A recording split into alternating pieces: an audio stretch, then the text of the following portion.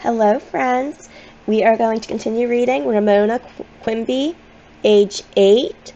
Yesterday we read chapter 5, and the girls had the extra good Sunday. They were trying to be very, very good all day, so maybe their parents would forget that they were going to have to cook dinner as punishment for being rude.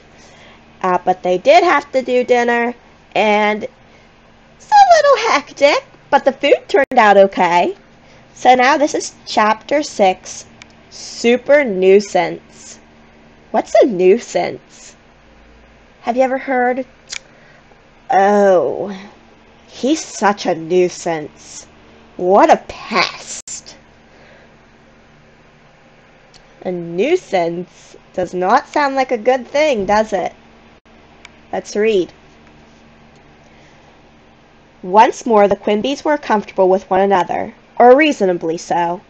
Yet Mr. and Mrs. Quimby often had long, serious discussions at night before their closed bedroom door. The sober sound of their voices worried Ramona, who longed to hear them laugh. However, by breakfast they were usually cheerful but hurried. Ramona was less comfortable at school.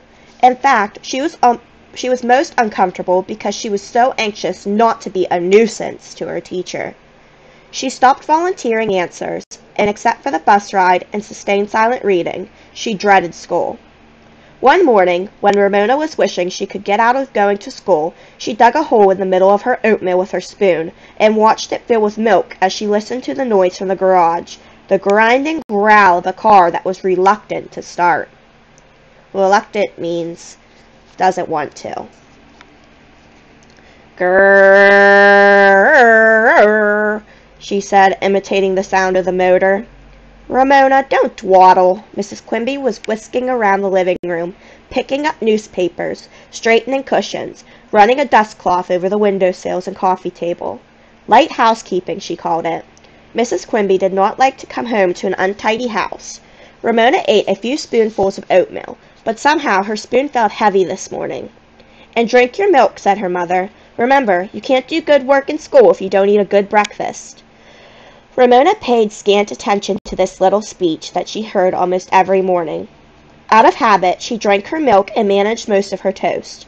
In the garage, the car stopped growling and started to throb. Ramona had left the table and was brushing her teeth when she heard her father call in through the back door to her mother. Dorothy, can you come and steer the car while I push it into the street? I can't get it to go into reverse.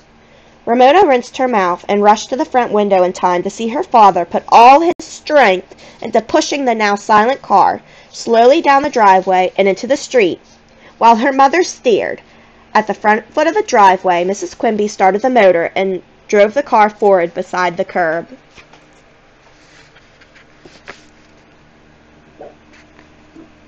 How strong do you have to be to push a car? Probably super strong. Now try it in reverse, Mr. Quimby directed. In a moment, Mrs. Quimby called out, It won't go. Ramona put on her coat, picked up her lunchbox, and hurried out to see what happened when a car would go forward, but not backward. She soon discovered her parents found nothing funny about this state of affairs. I'll have to take it to the mechanic, Mr. Quimby looked cross, and then take a bus, which means missing my first class. Let me take it, and you hurry and catch a bus now, said Mrs. Quimby. The answering service can take the doctor's messages a few minutes longer until I get to the office. Then, noticing Ramona standing on the sidewalk, she said, Run along or you'll miss your bus, and blew Ramona a kiss. What if you have to back up? Asked Ramona. With luck, I won't have to, her mother answered. Hurry along now. So long, Ramona, said Mr. Quimby. Ramona could see that he was more concerned with the car than with her. Perhaps this knowledge made her feet seem heavier than usual, as she plodded off to her bus stop. The ride to school seemed longer than usual. When Yard 8 said, Hi, Egghead, she did not bother to answer. Deviled Egghead to you, as she had planned.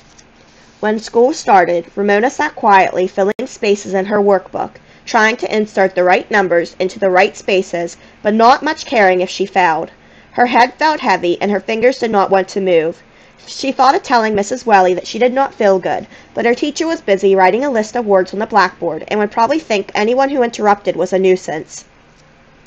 Ramona propped her head on her fist. looking at 26 glass jars of blue oatmeal. Oh, she did not want to think about blue oatmeal or white oatmeal or any oatmeal at all. She sat motionless, hoping the terrible feeling would go away. She knew she should tell her teacher, but by now Ramona was too miserable even to raise her hand. She did not move, not even her little finger or an eyelash. She might feel better. Sounds like Ramona's getting sick. Do you feel icky when you're sick? Go away, blue oatmeal, thought Ramona, and then she knew that the most terrible, horrible, dreadful, awful thing that could happen was going to happen. Please, God, don't let me. Ramona prayed too late. The terrible, horrible, dreadful, awful thing happened. Ramona threw up. She threw up right there on the floor in front of everyone. 1 second her breakfast was where it belonged. Then everything in her middle seemed to go into reverse, and there was her breakfast on the floor. Ramona had never felt worse in her whole life. Tears of shame welled in her eyes as she was aware of the shock and horror of everyone around her. She heard Mrs. Welly say, "Oh dear, Marcia, take Ramona to the office. Danny, run and tell Mr. Watts that someone threw up. Children, you may hold your noses and file into the hall until Mr. Watts comes and cleans up." Do you think making that big of a deal would embarrass Ramona even more? Her instructions made Ramona feel even worse. Tears streamed down her face, and she longed for Beezus, now far away in junior high school, to come and help her. She let Marcia guide her down the steps and through the hall as the rest of her class, noses pinched between thumbs and forefingers, hurried out of the classroom. "It's all right, Ramona," Marcia said gently while keeping her distance, as if she expected Ramona to explode. Ramona was crying too hard to answer. Nobody in the whole world was a bigger nuisance than someone who threw up in school. Until now, she thought Mrs. Welly had been unfair when she called her a nuisance. But now, there was no escaping the truth. She really was a nuisance, a horrible, runny-nosed nuisance with nothing to blow her nose on. When Ramona and Marcia entered the office, Marcia was eager to break the news. "Oh, Mrs. Larson," she said, "Ramona threw up." Even the principal sitting at his desk in the inner office heard the news. Ramona knew he would not come out and start being her pal, because nobody wanted to be a pal to someone who threw up. Mrs. Larson, seizing a Kleenex from a box on her desk, rang from her typewriter. "Too bad," she said calmly, as if thrower-uppers came into the office every day. "Blow," she directed as she held the Kleenex to Ramona's nose. Ramona blew. The principal, of course, stayed in his office where he was safe. Mrs. Larson then took Ramona into the little room off the office, the same room in which she had washed egg out of Ramona's hair. She handed Ramona a paper cup of water. "You want to rinse your mouth, don't you?" Ramona nodded and felt better. Mrs. Larson did not behave as if she were a nuisance. The school secretary laid a sheet of clean paper on the pillow on the cot, motioned Ramona to lie down, and then covered her with a blanket. "I'll phone your mother and ask her to come and take you home," she said. "But she's at work," Ramona whispered, because speaking aloud might send her stomach into reverse again, "and Daddy is at school." "I see," said Mrs. Larson. "Where do you go after school?" "To Howie Kemp's house," said Ramona, closing her eyes and wishing she could go to sleep and not wake up until all this misery was over. She was aware that Mrs. Larson dialed a number, and after a few moments replaced the receiver. Howie's grandmother was not home. Then the terrible, horrible, dreadful, awful feeling returned. "Mrs. Larson," quavered Ramona, "I'm going to throw up." In an instant, Mrs. Larson was holding Ramona's head in front of the toilet. "It's a good thing I have 3 children of my own, so I'm used to this sort of thing," she said. When Ramona had finished, she handed her another cup of water and said cheerfully, "You must feel as if you'd just thrown up your toenails." Ramona managed a weak and wavery smile. "Who's going to take care of me?" she asked, as Mrs. Larson covered her with the blanket once more. "Don't worry," said Mrs. Larson. "We'll find someone. Until we do, you rest right here." Ramona felt feeble, exhausted, and grateful to Mrs. Larson. Closing her eyes had never felt so good, and the next thing she knew, she heard her mother whispering, "Ramona." She lifted heavy lids to see her mother standing over her. "Do you feel like going home?" Mrs. Quimby asked gently. She was already holding Ramona's coat. Tears filled Ramona's eyes. She was not sure her legs would stand up, and how would they get home without a car? And what was her mother doing here when she was supposed to be at work? Would she lose her job? Mrs. Quimby helped Ramona to her feet and draped her coat over her shoulders. "I have a taxi waiting," she said, as she guided Ramona toward the door. Mrs. Larson looked up from her typewriter.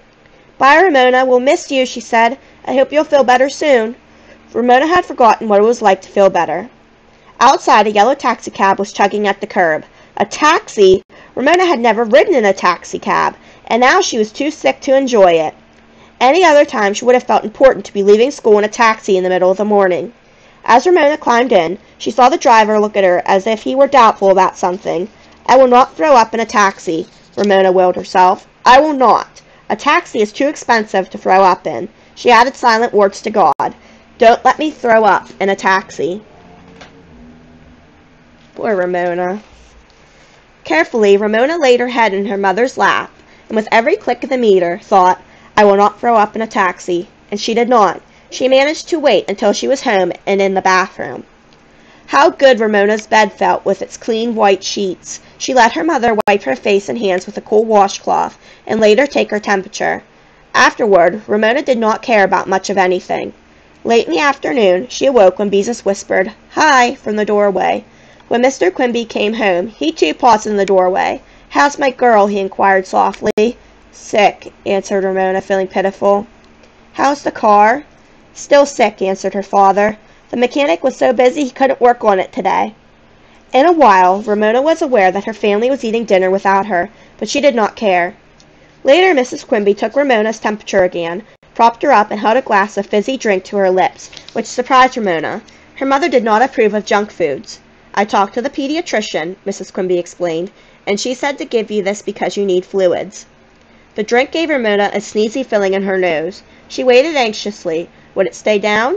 Yes. She sipped again, and in a moment again. "Good girl," whispered her mother. Ramona fell back and turned her face into her pillow. Remembering what had happened at school, she began to cry. "Dear heart," said her mother, "don't cry. You just have a touch of stomach flu. You'll feel better in a day or so." Ramona's voice was muffled. "No, I won't." "Yes, you will." Mrs. Quimby patted Ramona through the bedclothes. Ramona turned enough to look at her mother with one teary eye. "You don't know what happened," she said. Mrs. Quimby looked concerned. "What happened?" "I threw up on the floor in front of the whole class," sobbed Ramona. Her mother was reassuring. "Everybody knows you didn't throw up on purpose, and you certainly aren't the first child to do so." She thought a moment and said, "But you should have told Mrs. Welly you didn't feel good." Ramona could not bring herself to admit her teacher thought she was a nuisance. She let out a long, quavery sob. Mrs. Quimby patted Ramona again and turned out the light. "Now go to sleep," she said, "and you'll feel better in the morning." Ramona was sure that although her stomach might feel better in the morning, the rest of her would still feel terrible. She wondered what nickname Yardate would give her this time, and what Mrs. Welly said to the school secretary about her at lunchtime. As she fell asleep, she decided she was a super nuisance, and a sick one at that. Next week, we'll pick up with Chapter 7, The Patient. Have a great day, friends!